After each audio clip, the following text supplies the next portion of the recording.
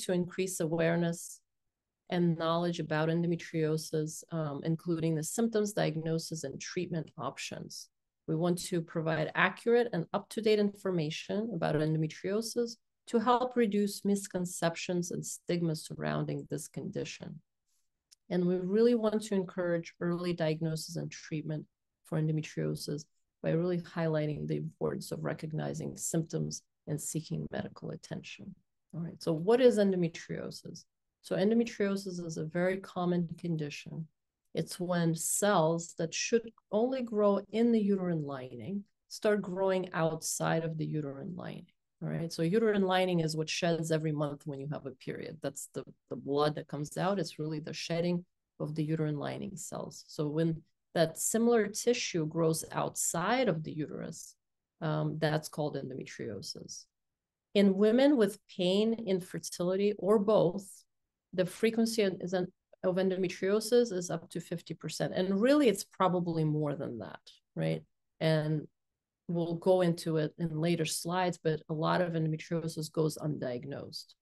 But diagnosis is, at least 50%. If you have somebody with pain and or infertility, you're going to have endometriosis at least half the time.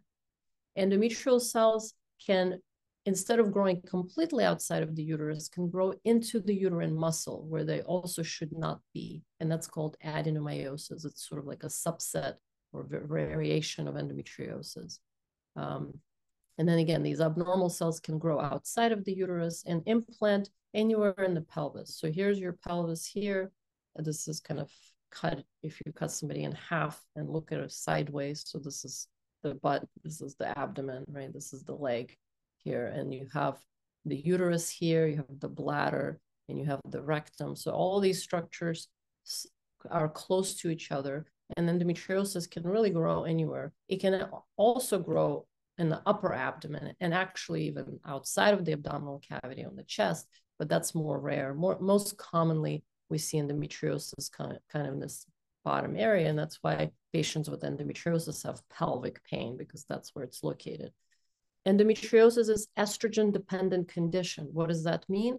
Is you need to have estrogen in order to have endometriosis. So you're not going to see, a 5-year-old with endometriosis.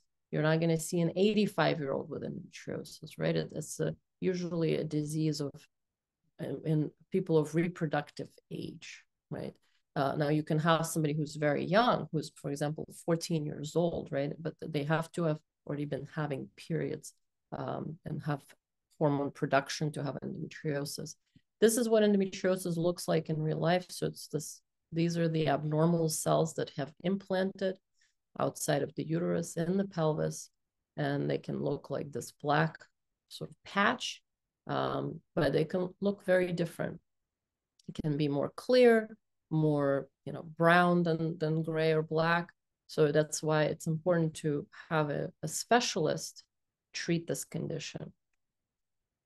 Now, symptoms of endometriosis. Classic symptom is painful periods, right? So because, again, it's a hormone-dependent tissue, typically the symptoms are related to your menstrual cycle. So if someone says, I have pain that's completely random, I'm not going to say 100% it's not possible to have endometriosis, but it's going to be less likely endometriosis if the pain doesn't have any type of pattern to it. So typically, pelvic pain that's cyclical in nature, that's around the menstrual period, is more suspicious for endometriosis. It can start before the period starts, and it sort of gets worse during the period and then gets better after the period. Or it could be most of the month, but get worse around the period. That's typically endometriosis. Heavy bleeding can be a sign of endometriosis. Infertility, as I mentioned before, can be a sign of endometriosis.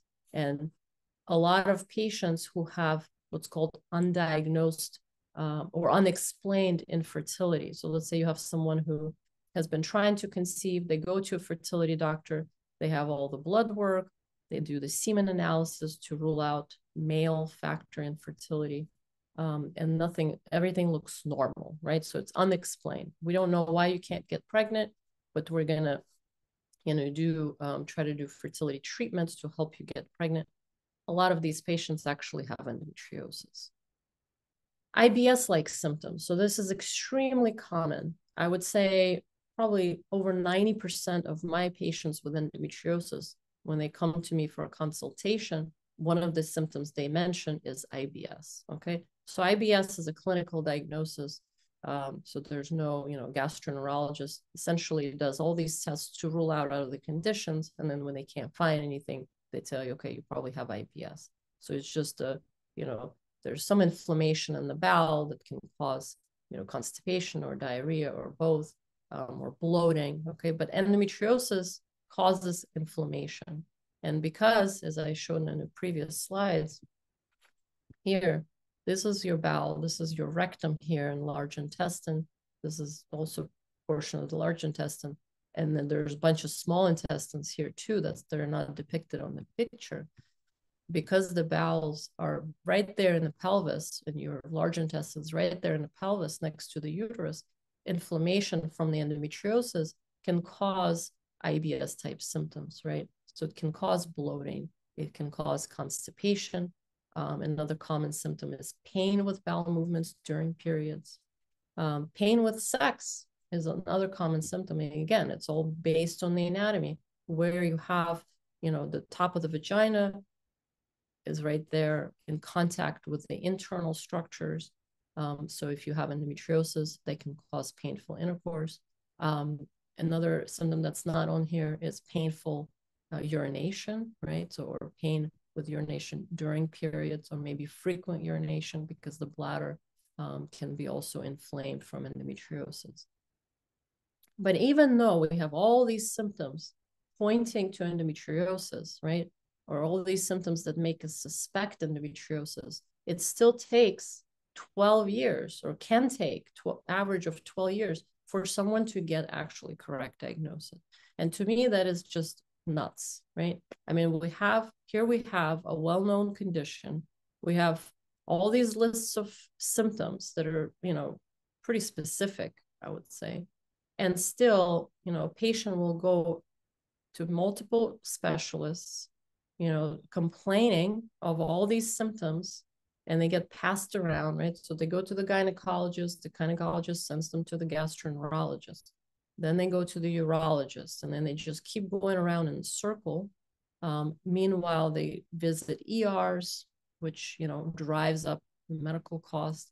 They get multiple imaging, right? Because typically every time you go to the ER, the emergency department, with abdominal pain, if it's, bad enough, they're going to get a CAT scan, right? And then you're going to get a pelvic ultrasound. So all of these things drive up cost. Then you're probably going to get pain medications. And then there's the issue of chronic pain medication use, and all these things. So you're just kind of go down the rabbit hole,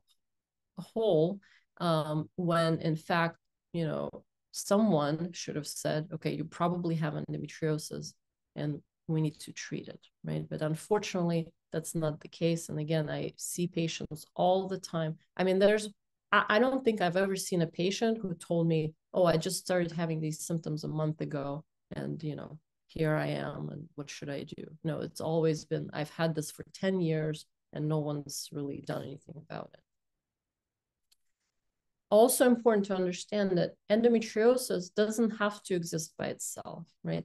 So if you have pain and if you have all the symptoms and somebody did, let's say you went to the ER and you had a CAT scan and you had a pelvic ultrasound and they told you, oh, you have fibroids, doesn't mean that you can't have endometriosis. You can have both. And what we found, actually, we did a study where we looked at the patients who were undergoing, in our practice, who were undergoing fibroid removal surgery. And in those patients, almost 50% were found to have endometriosis.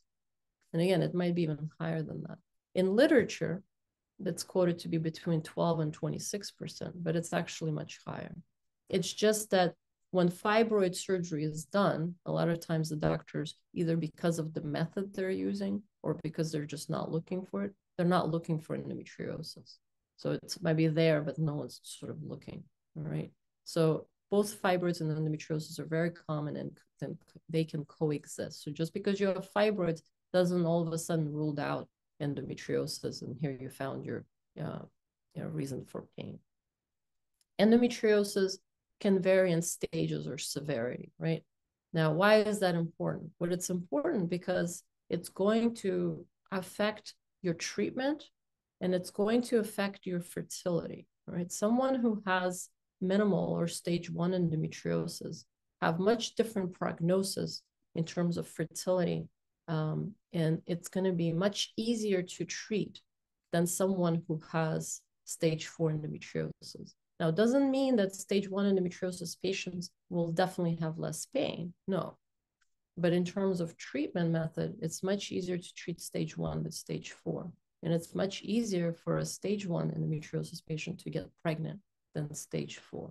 So most stage 4 endometriosis patients will absolutely require fertility treatments to conceive. And a lot of them will not get pregnant because of the effect that the endometriosis has on the ovaries, on the eggs. All right. So, and even within stage 4, within the severe stage, there's also going to be variation. So, some stage 4s are sort of worse than others, right? And that's why diagnosis is so important, because you really have no way to diagnose this, and we'll talk about this shortly, without doing surgery.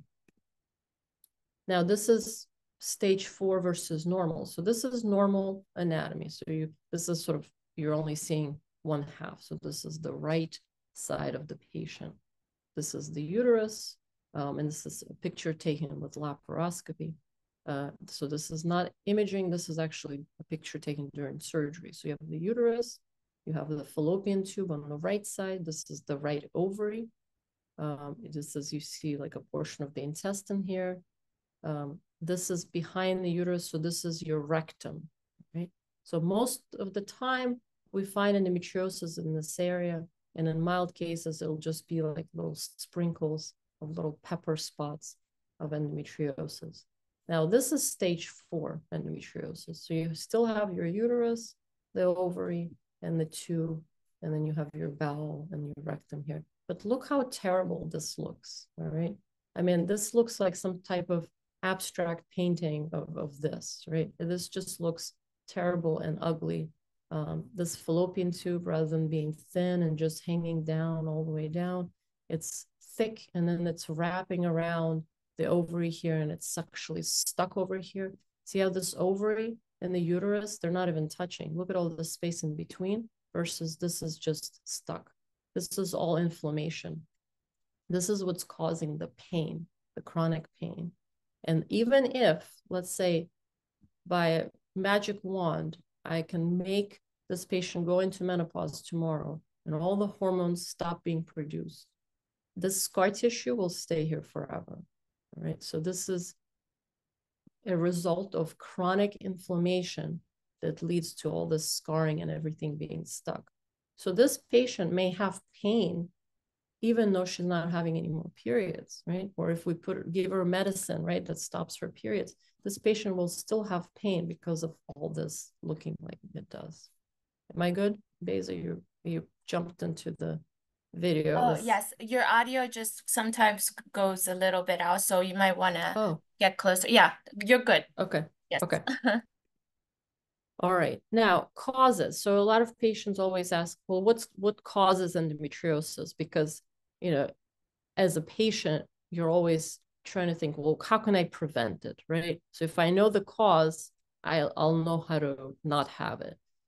It's unfortunately not clear exactly what causes it, right? So is it genetic, right? So we know endometriosis is extremely common.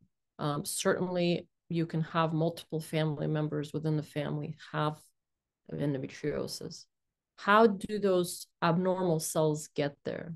One theory, which has been sort of around for a really long time, is what's called retrograde menstruation. So the cells from the inside the uterus somehow migrate through the fallopian tubes and implant. That's probably not, accurate, because we know that patients without a uterus, like if they had their uterus removed, can still have endometriosis that grows. And also, we know that it's not just a matter of like, if I went and I took some cells from uterine lining and then I threw them down in the pelvis, they're probably not going to survive because those cells are only meant to grow inside the uterus. So there's some type of mutation that's happened in those cells to be able to grow outside of the uterus. Could it be hormone or environmental factors, problems with the immune system? Maybe. We don't know. All right. We know that there's risk factors. So we know that adenomyosis, which is endometriosis of the uterus, when you have these abnormal cells growing in the muscle of the uterus, it's more common in women who've had multiple C-sections. Okay, so that's a fact. But we sometimes see it in someone who's very young and has never even gotten pregnant. We know that endometriosis can grow in the C-section scar. So someone who's had a previous C-section, endometriosis can actually grow in the skin, in the scar of the skin, right underneath the skin, and grow through the muscle. So that's, we see that sometimes. But we don't know why it gets there and why it all of a sudden starts to grow in some patients. I mean, then you would think that every single patient with endometriosis had it, and most patients don't. So we don't know, all right? Now, best way to diagnose it, I mentioned surgery. So a laparoscopy, it's not really the best way to diagnose it. It really should be, say, the only way. So you can have a suspicion, right? So if you come to me and you say, I have pain with my menstrual cycles, I have pain with sex, I have infertility, and it doesn't have to be all of these symptoms, right? But I say, okay, you probably have endometriosis, but I don't have the diagnosis yet. So the only way to look and see if you have it is by doing a laparoscopy, right? We actually put the camera, look inside, and now we can see is there endometriosis or not. Now, when you go to your either primary care or your OBGYN, they may suggest, preliminary tests. They may do a pelvic exam or an ultrasound or an MRI. And it's important to know that what these tests are looking for is we're trying to find any other condition that can be there. So fibroids, ovarian cysts. And still, it doesn't rule out endometriosis. We're just looking for other things that we can diagnose by imaging, all right? So these tests are really there to rule out other things. If a patient comes to me with symptoms that are suggestive of endometriosis and they don't have a recent ultrasound, I have them do an ultrasound only, again, to make sure that we're not dealing with something else in addition to the suspected endometriosis. But ultimately, what we're going to do for this patient is to do the laparoscopy. I just want to know by doing an ultrasound whether the patient has something else going on that we would need to take care of surgically, right? So if she happens to also have fibroids and I'm already doing surgery for endometriosis, well, we should probably address the fibroids at the same time. But it does not, normal ultrasound or normal CAT scan or an MRI does not rule out endometriosis. Pelvic exams are very limited, all right? Patients come in all shapes and sizes. And a pelvic exam, I mean, maybe if you're 100 pounds, you're going to be able to feel something that's there to feel, but a tiny little endometriosis implant that cannot be seen on imaging, you're not going to feel on pelvic exam, all right? Also, because pelvic exams are done on patients who are awake,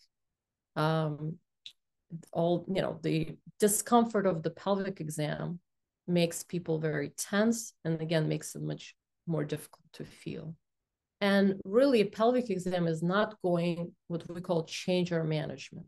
So if you have a perfectly normal pelvic exam, and let's say I'm the best pelvic examiner in the world, I can feel things that no one else can feel. And the pelvic exam is normal. I don't feel anything. I tell you, it's perfect. Everything's normal. Does that mean you don't have endometriosis? And does that mean you don't need surgery? No. So pelvic exams are completely useless, especially when you have, imaging. So if the imaging doesn't see anything, really a pelvic exam is not going to show you anything different. And the next step, if you're suspecting endometriosis, is going to be laparoscopy. Now, patients typically ask, what is the best surgical way to treat endometriosis? What do you do? So you go in for surgery, you see endometriosis, what now? What do you do with it, right? So we recommend excision. So excision means you're cutting it out. Ablation means you're burning it, all right? So ablation, the problem with ablation, as you see here, so there's a picture, you have non-excision flamethrower, right? So you're burning the endometriosis, which here is the flower, and you leave the root, right? So because sometimes you can have endometriosis, we'll call them implants, little growths of endometriosis. It grows deep into the tissue. If you just burn it, you're very likely not removing or destroying the full thickness of it. If you cut it out, you're more effectively removing all the abnormal tissue. Also, because endometriosis, as I mentioned, grows around other structures, your bladder, your bowel, you really don't want to be burning, right, on top of these structures, because you're going to destroy or damage or injure normal tissue like bladder or bowel.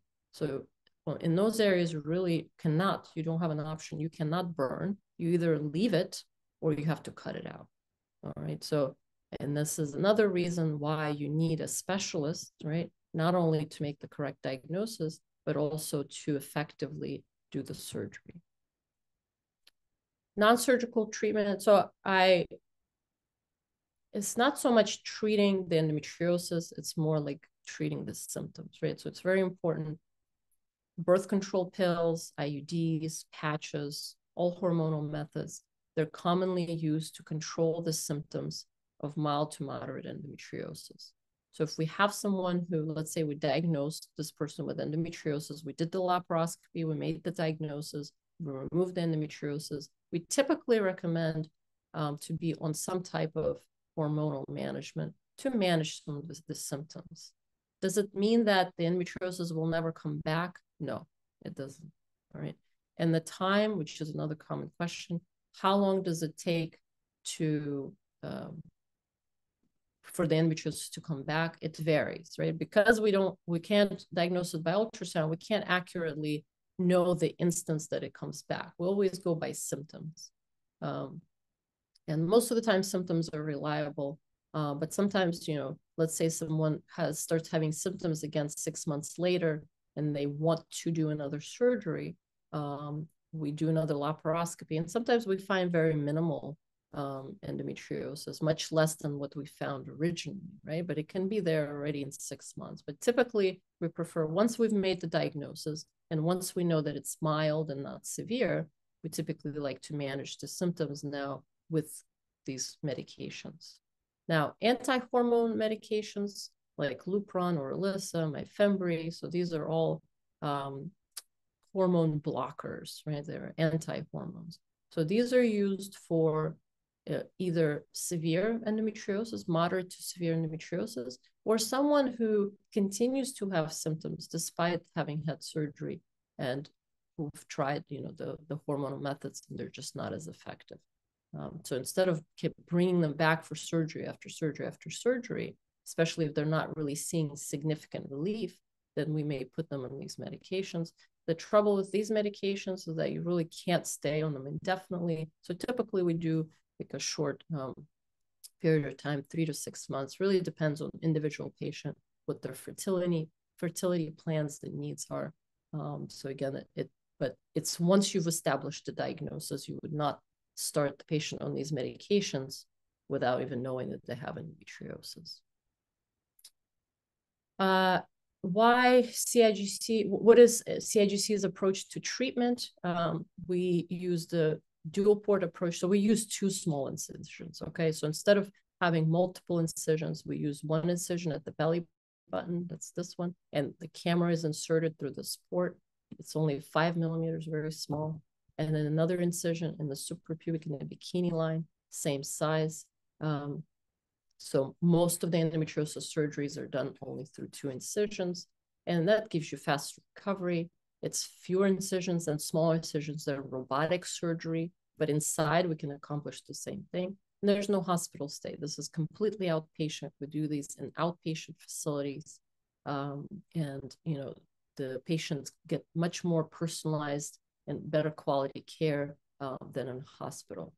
And then typically we continue follow-up, of course, typically every 3 to 6 months, depending, again, on the level of endometriosis and what the symptoms are and how much relief the patient gets.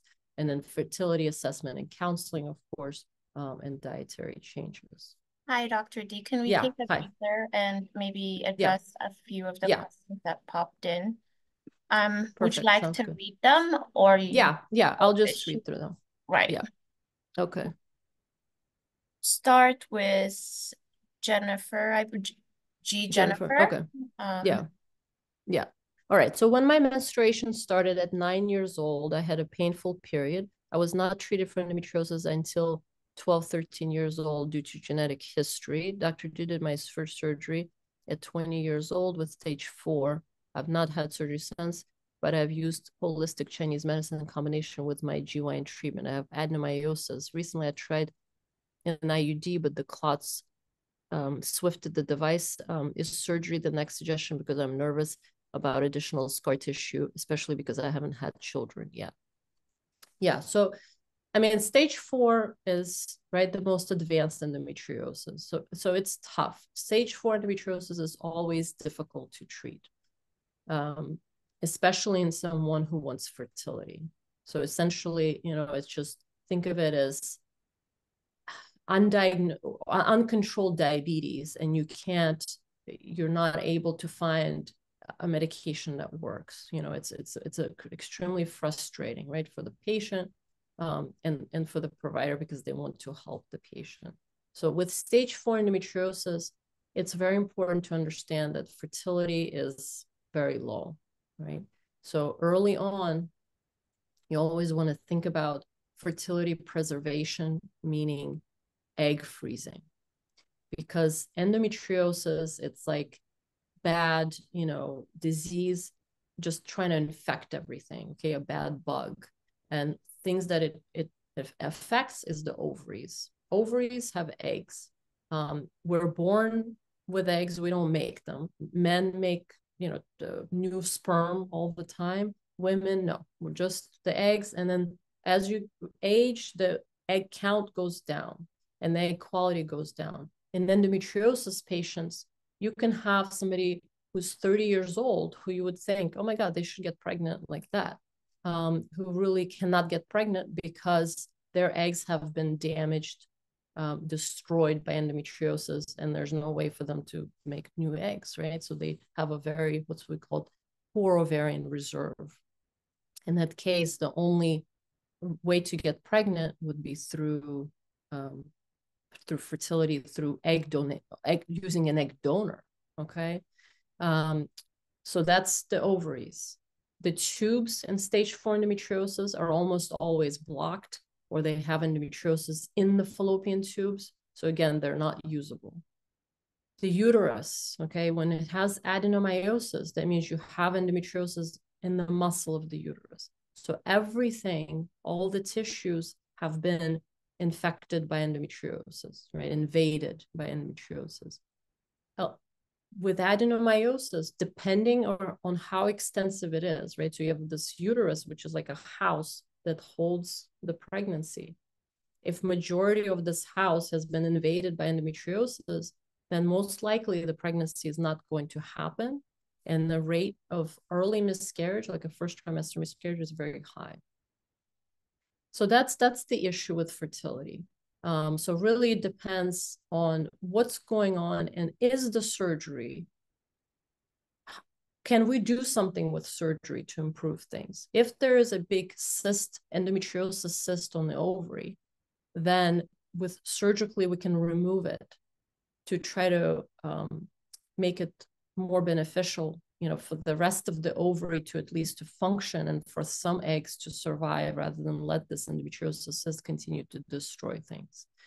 So, but surgery is going to be limited in someone who wants to get pregnant, unless there's something for us there, you know, to take out. Because again, we can't take out the uterus, we can't take out the ovaries, right? And somebody who's trying to get pregnant. and endometriosis is already there in those structures. So going in and just plucking some tissue here, some tissue there, while leaving the rest of the endometriosis there may not be beneficial and could just, as you mentioned, cause additional scar tissue.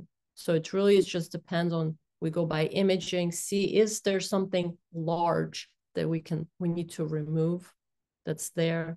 Otherwise, it's fertility treatments. So yeah, scar tissue is definitely a concern. Chocolate cyst. Endometriosis cyst. Got it. Yeah. Okay. So the question is about endometriosis cyst or chocolate cyst. Yes. So those typically need to be removed unless it's something super tiny. All right. But over time, tiny becomes not tiny, right?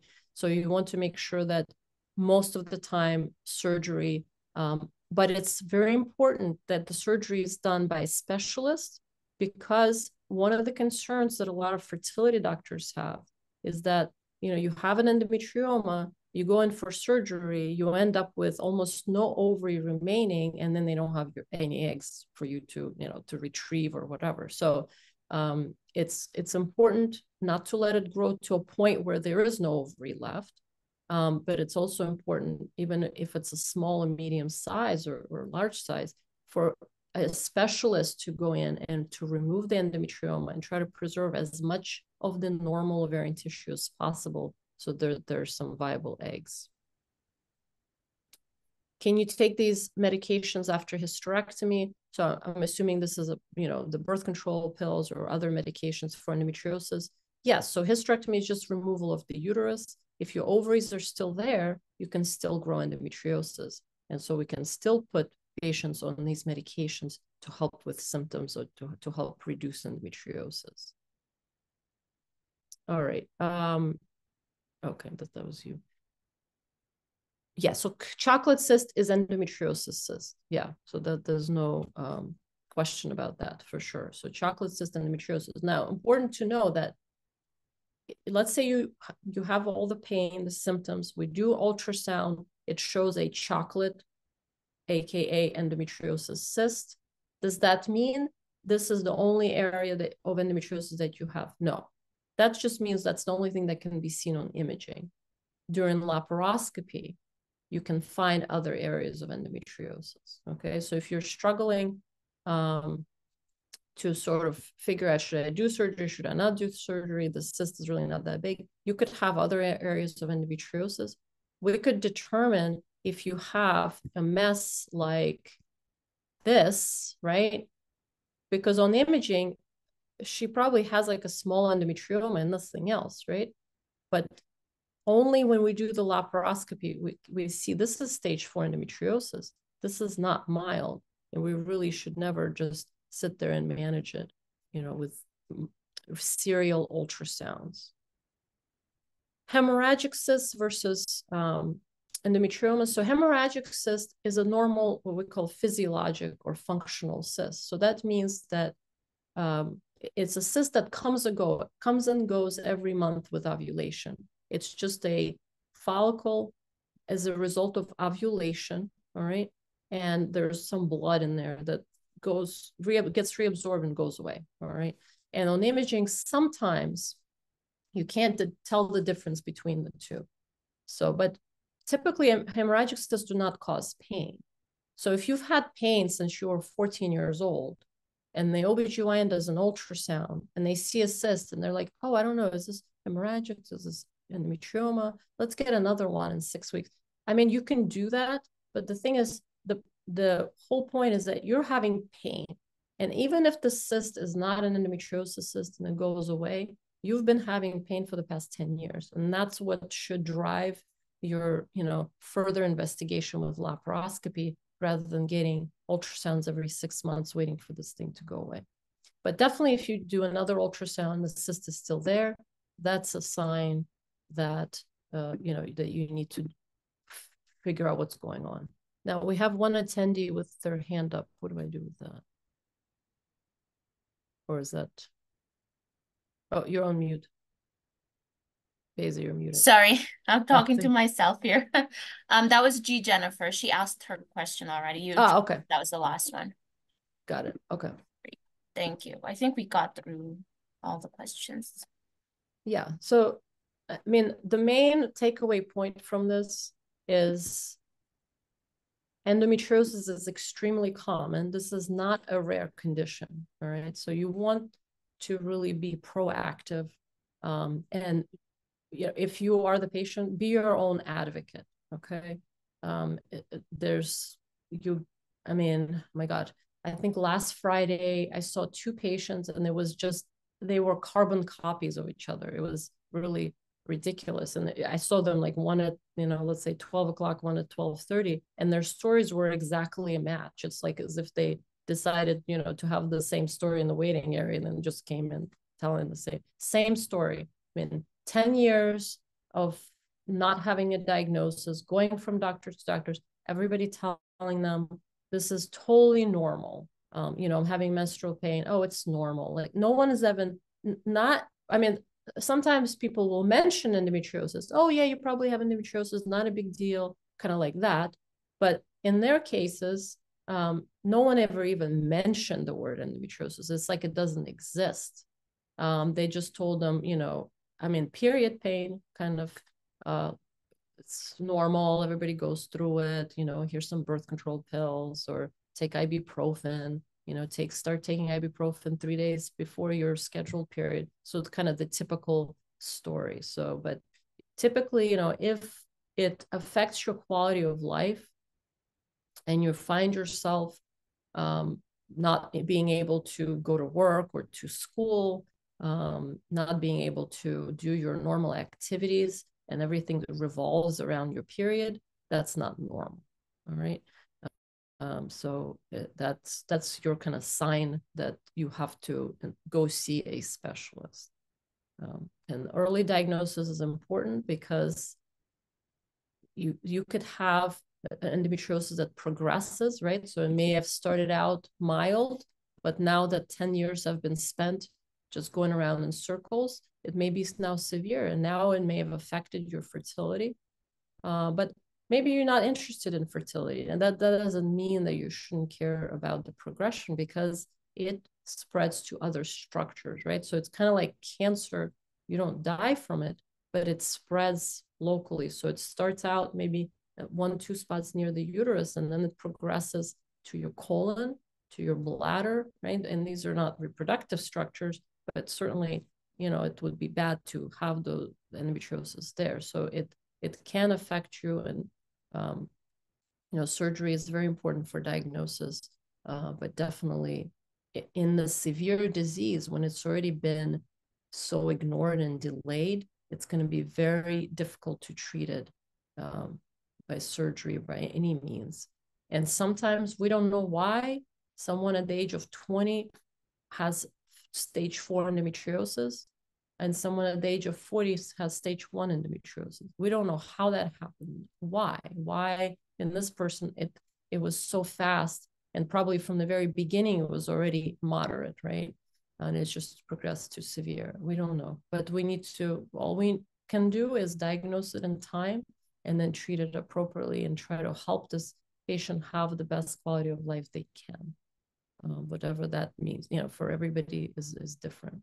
But yeah, endometriosis symptoms can vary, but there's going to be some signs of it. All right. Maybe it's only infertility and nothing else, but that's a sign in itself. And then again, laparoscopy, you just have to do it. You have to realize that that's part of the step. And it's not, I mean, of course, every surgery is surgery, but that's why, again, you choose a specialist, right? Choose somebody who does it all the time, who's going to, you know, do the best job they can. And understanding of course, there's complications that can happen with every surgery, but the more experienced surgeons typically have lower complication risks, and you will have your answer, right? And a lot of patients will say, you know, I'm so happy I did the surgery, because part of it is getting your symptoms are now validated, right? You can now say, I have endometriosis. This is why I've been having all this pain. Like, I'm not crazy. I'm not attention seeking, right? I don't like to show up in the ER, you know, every 28 days. I have really bad endometriosis. So that, I think that's, psychologically, that's also a big, really important part of it. So. Self-advocacy is such a huge part of this in most cases, right? We have one question from LJ. I think this is great. Is a laparoscopic surgery critical operation? What is the requirement during the operation? This is also a great one. What is the qualifications the doctors need to have to do such operation? Yes, great question. All right. So because, one of the things, internet, it's good and it's bad, right? You go online, everyone is a specialist, right? So how do you know? So you have to ask very specific questions. How many surgeries do you do per week? All right. Don't say like a year, because that's kind of too long of a time. It's like driving. I mean, if you're only driving a couple times a year, you really, don't drive very much, and you probably should not be like an Uber driver or something, right?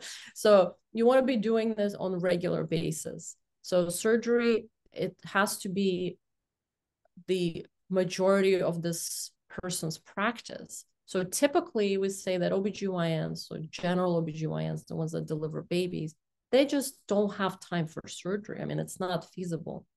They're in the hospital, right, delivering babies. They can't be doing also surgery with the same extent. They're seeing patients in the office. They're seeing pregnant patients in the office. It's just not possible. So you're not going to have an OBGYN that's practicing obstetrics, an expert in laparoscopic endometriosis excision. It's not possible. You have to go to an expert, meaning this is a person who all they do is surgery, all right?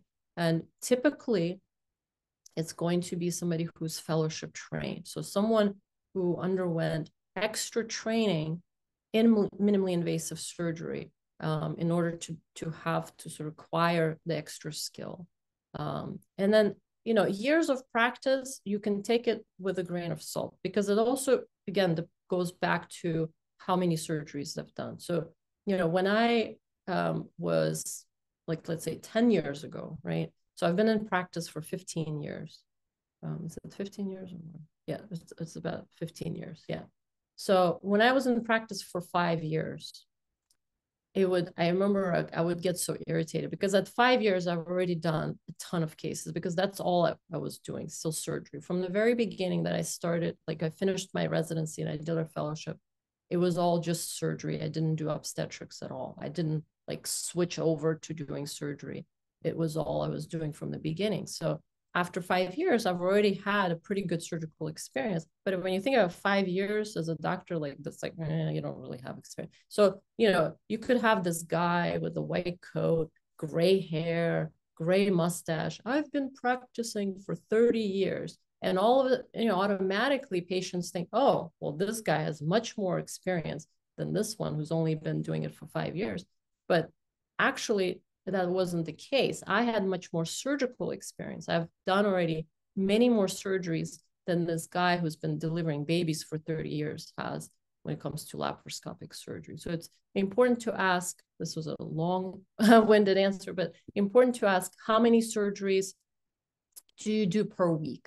All right. And if they say, well, per week, I mean, so then you're like, oh, okay. So there's some weeks, like literally 2 weeks go by, you have not done a single surgery. That's not the person for you. You really want somebody who is operating on a regular schedule, right? So they have office hours and they have operating. That's what general surgeons do. That's what orthopedic surgeons do. That's what plastic surgeons do. Think of it, this is a surgical specialist. I mean, you're not going to go to a plastic surgeon who only, for plastic surgery, if he only does surgery once a month. Like, what's he doing the rest of the time, right? And then risks. So all surgeries have risks, of course. So even the best in the world surgeon is going to have complications. That's definitely possible, okay? And that's a risk of undergoing surgery. But the risks, the number of complications decrease with the amount of experience, right? So again, that person who drives 2 times a year is more likely to get into an accident, right, than a person who drives every day. The road conditions, right, or scar tissue in surgery, or extensive endometriosis with road conditions, an experienced driver knows how to avoid, a collision, which is a complication during surgery, right? So it's certain steps that we take. And sometimes if a complication happens or is happening, an experienced surgeon will know how to handle it better, okay? Or maybe to how diagnose the complication after it has already happened. So all of this is very important.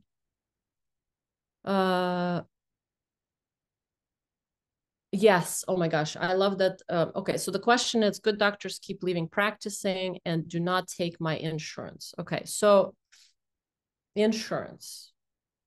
Excellent question, and I wish I read that question before 12:59, but no, we have time because we started a little late. So okay, good. All right, so here that's like I think we should do a CME on that topic alone if anyone's interested. But so when it comes to endometriosis, there are cash-based surgeons, okay?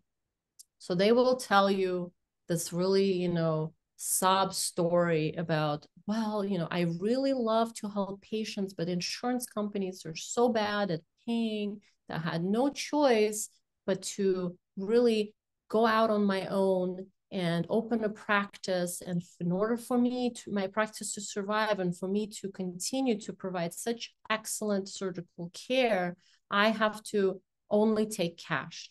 Oh, and by the way, I only can do it for $50,000 or more. Don't go to that doctor, okay? Just think about the ethics of it all.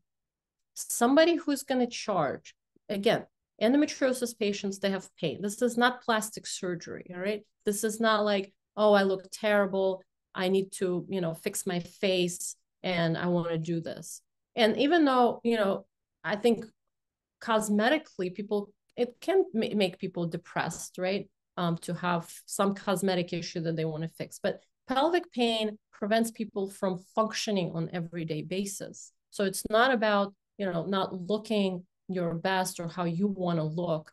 It's about just functioning. It can affect relationships. It affects fertility. For someone to charge a patient $50,000 or $75,000 or $100,000, it's just wrong. All right, it's wrong. And any doctor who does it and gives you some crazy excuse, don't go to them. All right, because they're just trying to make money. They just want to make money and they're taking advantage. I've heard a patient tell me that a doctor or the practice, I guess the way they were marketing is they were saying, oh, it's an investment in your health. So, we can help you connect you with the bank, you can mortgage your house. I mean, it's just nuts. It's ridiculous how bad these things can get. And there are doctors in this area that do it. There are doctors in New York City that's like, very fashionable, especially in New York, to take cash. That means for some reason you're better. No, this is a medical condition and you will find a specialist that takes insurance. All right. Now, yes, it's true that you're not going to find a practice that takes every single insurance. All right. And the reason for that is because you're right. It's a business. And sometimes the insurances pay so badly, all right, that we just don't get paid at all, right? Or the payment is so low, right? We just cannot afford to take this insurance. So yeah, so I think a whole webinar on that. I know. So yeah, so I mean, you have to, and we have what we have is patient relation coordinators. We call them PRCs, and that's really the first contact that the patient has when they call our practice as a new patient. All right, and the PRCs can look at your insurance. So we take all the kind of your private insurances, Cigna, United, Aetna. We are in network in some locations for Blue Cross Blue Shield. So it just depends on what specific plan you have, because even within, let's say, Cigna plan, there's some weird plans that like no one takes. Okay. So that's why, we have experts in our practice that can look at your plan and figure out, and also figure out your out of pocket. I mean, you might have insurance and you're like, okay, I have insurance. And then they can let you know what is your out of pocket. And then you find out that you just have terrible insurance, right? And that, you have very high out of pocket costs. And a lot of times we can work with you. A lot of times, when patients come to us and it's near open enrollment, we can help them select a better plan. So the insurance companies, again, they're in business of making money too, and they make a ton of money, right? Insurance companies, United, Cigna, all these companies make a ton of money. So they're not, if you have high insurance premiums, you're going to have better insurance. Hopefully most of you guys are insured through your employer, so your plans are going to be decent. But we definitely go through your insurance. We don't what's called balance bill the patients, meaning that, let's say, I bill the insurance, we'll use the $50,000 like the cash, but I don't bill you, I bill the insurance $50,000. They're not going to pay me $50,000. They'll pay whatever is in the contract. So they'll pay, let's say, $1,000. I'm not going to then turn around and bill you $49,000 like a lot of the other cash-based doctors do. So they'll say, okay, well, we'll take what the insurance pays, but then you may have to pay the balance. We don't balance bill you. We go by what your contract with your insurance says, whatever your deductible is, or the co-insurance. We don't balance bill. So that's very important. And I think, if you can't come to us, there are other specialists out there who take insurance and practice, ethical medicine and not rob you, and make you feel like you just had the best surgery in the world. Great. I think we are right there, 105. And I did notice, Fran, your message. I think, yes, there was some hiccup, I believe, with Zoom, the Zoom link that went out. So I'm glad that you made it. But for your daughter, we would send this recording to everyone who registered for it. So we'll just take that email and we'll send a recording. And Dr. D, thank you so much. I think this was very informative. And all of you here who asked great questions, thank you. We would repeat this webinar, I think, very soon, just to make sure that everyone who signed up for it could actually get this info again. So if we have any healthcare providers, if you're a nurse and you need that CEU, please make sure that when I send an email, that you email me back with the information we are required to submit in order to issue you a CE credit for it. This is a series, like I mentioned, so we're going to be offering these usually monthly. So one thing that came up during this discussion was ovarian cysts, and we have a whole 1-hour presentation that we do on that as well. So just be on the lookout for our webinars. We'll be sending them a month ahead of time, so you can put them down on your calendar. So resources you will receive from me today are disclosure forms, evaluation form. Please complete that evaluation form, even if you don't need a CE credits, because it really helps us better tailor these educational sessions for your benefits. So take a moment to complete that evaluation form. So with that said, if you need to schedule a consultation with us, I'm gonna just put down that information in the chat box. I'll also share it in my email that I send out in the follow-up. So you can go ahead and schedule a consultation. One thing that I want to mention is that you don't have to wait like a month to be in our books. I know sometimes that's a question that comes up, like how long would it take to get to be scheduled for a consult? So we can really schedule you for it swiftly. So yeah, and also, so yeah, we do phone consultations as well. So for patients who can't, come into the office because they, live too far away, or let's say they can't take time out of their work to drive to the office, we do phone consults all the time. So essentially, again, I mentioned how useless pelvic exams are. You don't have to come in. Sometimes people just want to come in to kind of, have more of a face-to-face interaction, but it's not necessary to just kind of discuss condition and for us to make recommendations. So for sure, yeah. Yep. So thank you so much. I'll just stay on just to give people a moment. And Dr. D, as always, you're the best. Thank you. And we can chat later. Okay. Yeah, there's a friend put an email there. I got it. Yeah, I got the email address. And okay. anything else I missed? No, I don't think so. I think okay, we're good. Great. Yeah. Okay. Thank you all. Okay. Bye. Thank you.